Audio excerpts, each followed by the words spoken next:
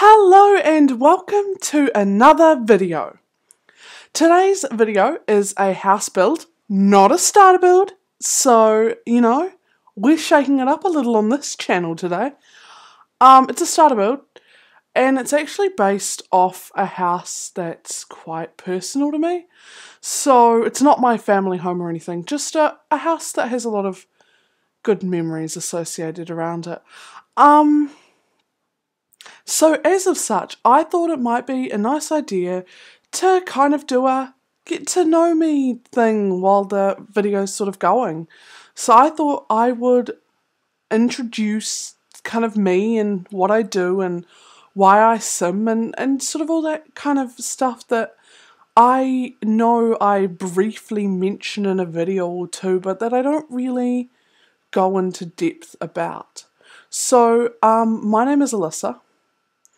And I am a student at the University of Otago studying psychology. My major is psychology, my minor is anatomy. Psychology is the first thing I've ever felt good at. So I've always struggled with school and I've always struggled with English and my grades have never been great, and I've always worked really hard and tried to make it work as well as possible, but it just hasn't worked. And it sucked a lot. I failed year 13 the first time I did it. I went back and I did it the second time. And I did just pass level 12, but I passed NCEA level 1. I don't, this is a New Zealand system. So NCEA level 1, which was when I was 16, really well. And then my year when I was 17 went badly, and my year when I was 18 went even worse. And then I repeated year 13, and my grades perked up a little bit, but not enough. But enough that I actually got into the University of Otago, and I don't know, getting into University of Otago was one of the most exciting days of my life. I was petrified and excited both of that at the same time. My family couldn't afford for me to go into a hall or a dorm or, anything like that. So I ended up flatting in my first year and I met some amazing people. And I actually had a really good experience in my first year. And a lot of those people are still with me today, and that for me is an amazing thing. But I went into university in my first year and I actually ended up failing my first year of university. Not completely. I actually changed degrees in the halfway through the year and did really well in kind of what I changed my degree to be, which was psychology. And it was the first time I'd ever had this boost that there was something I was good at and that there was something I could achieve. And it was during that year, which was 2 years ago, that I actually got diagnosed with a learning disability called dyslexia. And I fought it a lot at first. I was like, nope, I don't have dyslexia. Everybody's screws up words and struggles with English and has trouble getting ideas and thoughts out of their head. And while it's the case a little bit, it's not to the extent that I have it. And that took a lot to sort of accept about myself, was that it wasn't my fault all of these years that I had been struggling as much as I had been struggling, and that there was an actual reason. And it was a nice feeling. I've certainly come to terms with it now, and my grades have drastically improved. And I'm planning on getting my PhD in psychology and sort of moving on and forward, but it takes a lot of work. And I think part of what made me want to do YouTubing so much was because the YouTubing community is full of people who are a bit like me and struggle with certain things or have disabilities the way I have a learning disability, and it feels like such a good community and such a good kind of life or environment around me. And I also thought it would give me a chance to sort of get out of my shell and kind of learn that people are going to be understanding of kind of my disability, and that even if some people, you know, feel frustrated or don't like my videos because I make mistakes, it's not going to be everybody as a whole. It's just going to be a couple of people, and it's nice. It's nice to not feel so scared that having a disability the way I've got one is going to affect my life in such a huge manner, because it's not. I really struggle with words, and I really struggle with English, and I work very hard to try not to have that always show and always be so apparent. But it's not like I can hide such a large part of me from a YouTubing community when I am involved in it, and I do have to talk and actually express my ideas and, you know, keep talking about things and letting everyone kind of know what's going on with my life. And so I wanted to be honest and just say sometimes I have hard days where I can't, or I have trouble letting words out and I make a lot of mistakes, and sometimes I'm fine, and that's just my dyslexia, and it's just who I am as a person. And, you know, if you don't understand it and you don't accept it, you know, like, that's just part of who I am as a person. I struggle to learn the way other people learn, and I struggle to be more open and coherent, and I'll get there eventually. You know, slowly I'm learning how I learn and how I can sort of do me best. And that's something I'm proud of. I'm proud that I managed to learn and understand better about myself, even though I really felt like everything was hopeless, and I did feel really sad about it. But I just thought that I would kind of address it and talk about, you know, this part of me that I don't normally talk about. So, well, that's out of the way. Let's move on, shall we? No, it's not. I'm not embarrassed about having a learning disability. I'm sad that I didn't find out earlier. I feel like if someone had ever noticed how much I struggle, and it's no one's fault, but if it had ever been noticed, maybe I wouldn't have spent years feeling like I couldn't achieve something. I wouldn't have spent so long feeling like I was the problem. I would have understood that I just had a learning disability and couldn't grasp onto concepts as easily as others, couldn't get information out of my head. And it's just a part of me now. I have great support around me. I'm learning every day how to sort of conquer this, and YouTubing has really helped. You know, right now I'm doing a 20-minute long video where I talk, and there was a time when I couldn't have made coherent sentences off the top of my head the way I'm doing it now. It would have been jumbled, it would have been a mess, and it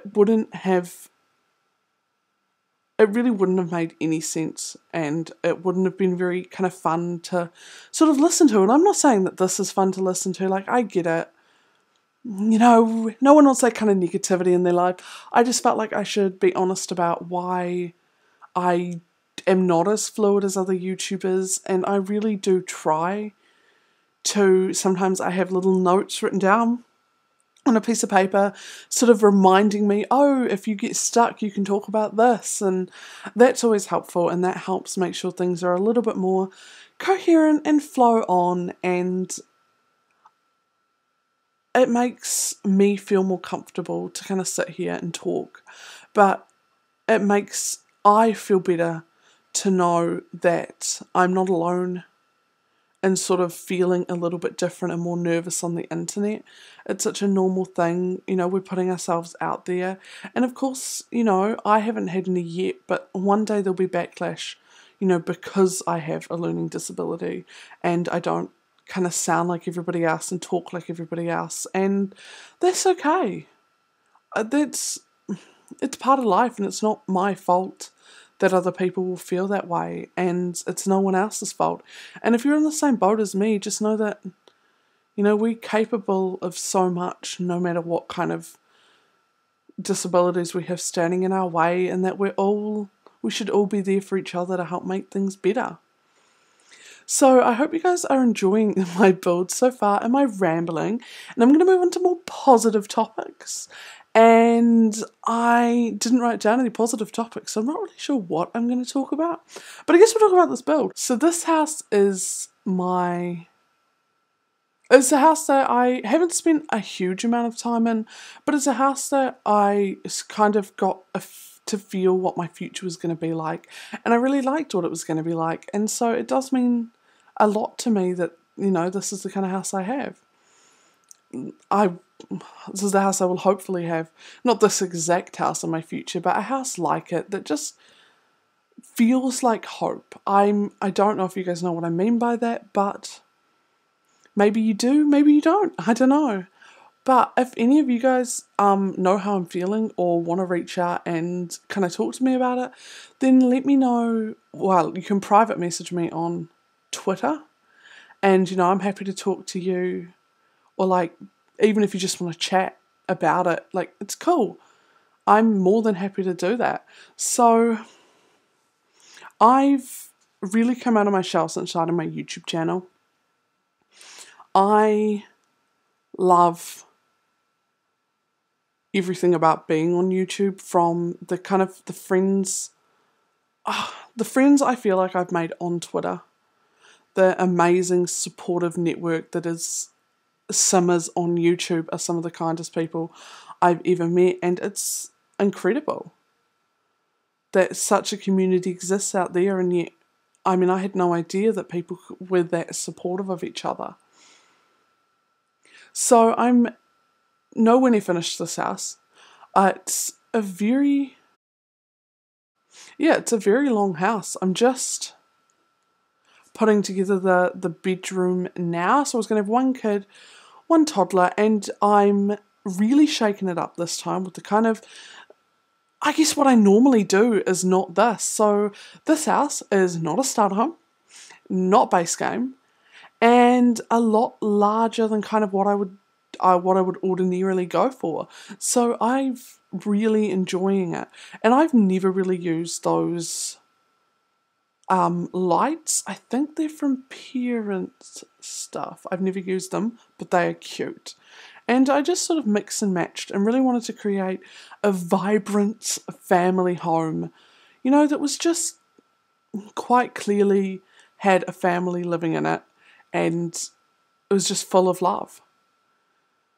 And it's turned out much better than I sort of expected it to turn out, and I absolutely love these children's bedrooms. I'm really looking forward to where my builds are going to go next. I feel like I've seen a huge improvement between now and previously, and I'm really excited to see what's sort of going to happen in the future and how things are going to go. So just, yeah, I'm glad that everyone's here to kind of be with me for the ride so we can see what this YouTube channel is going to become and create. And I'm having trouble talking for 20 minutes. Man, this is so hard. Yeah, so today I've spent the entire day editing videos. Literally woke up at 8 o'clock in the morning, had breakfast, started editing videos, and now it's 8 p.m. at night and I'm still editing videos. And I guess maybe I'm not very fast at editing, but I had this massive pile of videos that had just built up. So I had to voice record for them. And I guess I've been talking a lot today, and I kind of run out of things to sort of talk about and say. So I do apologise that this build is a little bit more boring And, you know, not as exciting as I'd kind of want it to be. I mean, there's a lot I could talk about. I just feel like, you know, I don't want to give people burdens with like flat drama or anything like that. So, you know, it's best, you know, I like just talking about, you know, random stuff, especially some of the cute items in this build.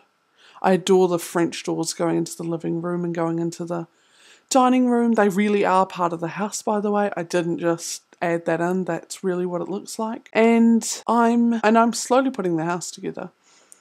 This video will take a lot of editing because I've stopped so much. I'm pretty excited. My timetable for my uni is actually really cool. I'm doing 2 psychology papers first semester. One is a paper based entirely around research. So I think there'll be some research proposals to write in there. Research proposals are better than psychology reports. Reports are you get told 90% of what you have to put into it, and you get told the order. And that last 10% I feel is worth like 80% of your grade. That last 10% that you don't get told. They do expect a lot because they give so much. They essentially expect you to be getting perfect, kind of absolutely everything's in your research proposal, so it can be quite tricky and difficult. Especially like grammar and stuff is really important in research proposals, and they are much harder than they seem. I know somebody who does both English-based subjects and psychology, and she swears that she would take an essay over a psychology report any day. So, I mean, that might show you how hard it is. Although I will say, the psychology department at Otago, for someone that teaches students the best ways to remember information, doesn't actually let us remember information the way they suggest. So the whole idea is that you supposedly remember information better if you are, like, if you do practice papers and sort of go over the content and actually think about it. Our lecturers and stuff don't release practice papers, and for some of my papers we don't even have any practice exam past papers, and we don't have mock exams either. So it's quite tricky being told, oh, the best way to study is this, and then they don't even let us study that way. So I love psychology, and that doesn't change anything for me. It's definitely where I want my degree to go, and it's nice to sort of have that planned out, because when it came to Otago, that wasn't what I was doing. I didn't know what I wanted to do, and now I do, and I felt like I would never find out what my path was and which way I wanted to go. And so it's a good feeling to finally be there and to understand. So that's enough advice from someone whose life's a complete shamble all the time. I actually haven't really gamed at all besides Sims. I mean, I've played Fallout 4, which I own, and I'm not sure what else I've played.